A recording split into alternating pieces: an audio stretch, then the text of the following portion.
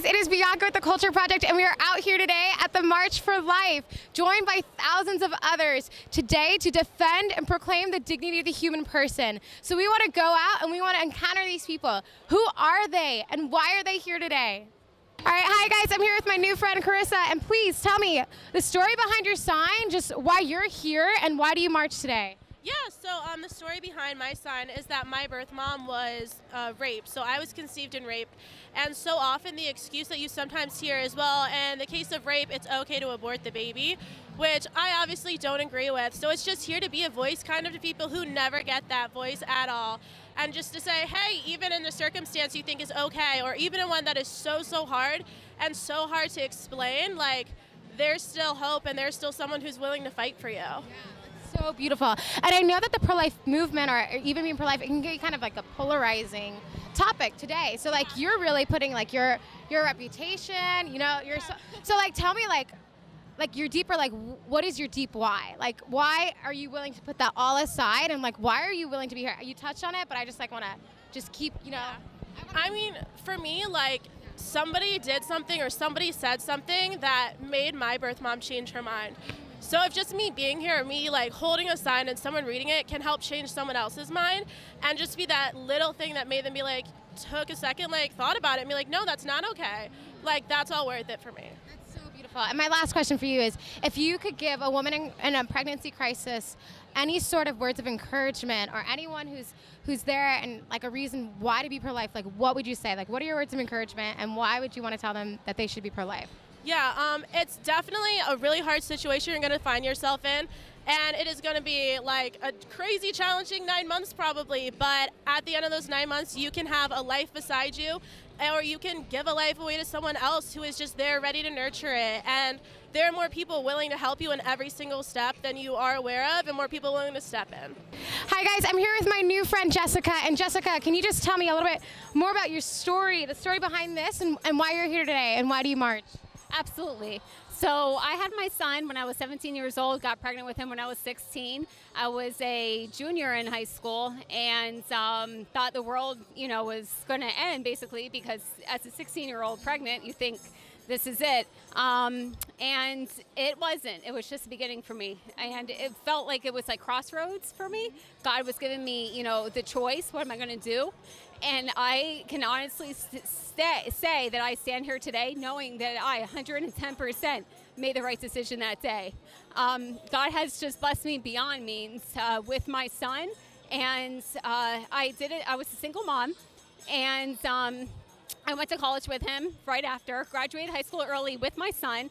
And he was there with me at college for 4 years. We graduated together. And then when my son was about 9 years old, I met my husband that I have today. My husband adopted my son, so we're a family. And, you know, we're just so blessed. And I know that my son actually brought me and my husband together. I met him at a barber shop out of all places. So, you know, you never know how God's going to work. But I know that everything I have today is because of God. And it's the strength that he has given to me to raise my son in a certain way, and to wait on his timing, not our timing, but his timing, to meet the love of my life, my husband, to have him treat my son as his own child, and you know, welcoming him into the family. And it just was very organic and natural, and it was the best, and I'm just very thankful for it and all the blessings he's given to us. And my son's now in college. Yeah. Oh my gosh. And if you could give any sort of woman that might be in the same situation as you any sort of words of encouragement, or something that helped you while you were there, what would you tell them? I would tell them, first and foremost, pray. And that little voice that's in the back of your head when the man may be telling you, the boyfriend or whoever, or parents or whoever, friends, may be telling you, oh, it's not that time, just go get an abortion, go do this. Do not listen to that voice. I'm telling you right now, do not listen to that voice. Listen to the voice in the back where you feel like, I should do this, but you know what? I really know I shouldn't. You shouldn't, because God doesn't want you to. Every life is planned in his book. He knows your life from beginning to end, and every choice you're going to make. Make the right choice. Make the choice of life, because one day, if you do make the wrong choice and you do abort, trust me, there's a lot of friends, including best friends I had at the time I got pregnant, and they chose the other option, and their lives are very different from mine, and I'm very happy with my life.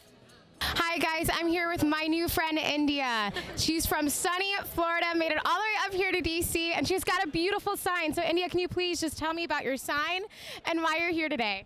Yes, so I'm here today to stand for life, to, you know, defend the unborn, the voiceless, but also women who aren't going through whatever, women in crisis that are told that they have to kill their babies in order to, you know, live their dream or go to school or have their jobs or whatever. And it's a complete lie. And, you know, when we all have times in our lives that may be low, and during that time we're sensitive. And so if you have only, you know, specific people that really truly don't believe in life, and they're telling you that to get an abortion to do better, and you don't have positive voices anywhere else, you know, it's very easy to fall into that. And what I don't like is that they're not truthful. All of those messages are completely inaccurate, and abortion does hurt women.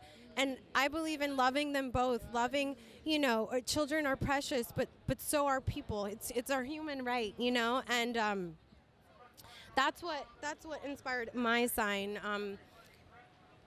Pro-life is pro-woman. You know, you raise women up, and you let them know that they are capable, they are worthy, and they can do whatever they put their mind to. And there are so many pro-life organizations that help women who maybe financially, if that's typically the biggest, you know, reason, support. I personally donate and work with a couple of them, like Human Defense Initiative and Let Them Live organization, who create these registries for women who are in need, and we make it happen. You know, you help them with their bills, whatever they need. This hat is actually Culture of Life, so it's a clothing brand that it's okay. It's a clothing brand that represents life, and and they actually give back also to different pro-life organizations. But yeah, pro-life is pro-woman. It's about both, and really helping women realize their power and that they are worthy, and so are these babies, every single one of them, you know. Gosh, I don't know. That was beautiful, India. Thank you so much.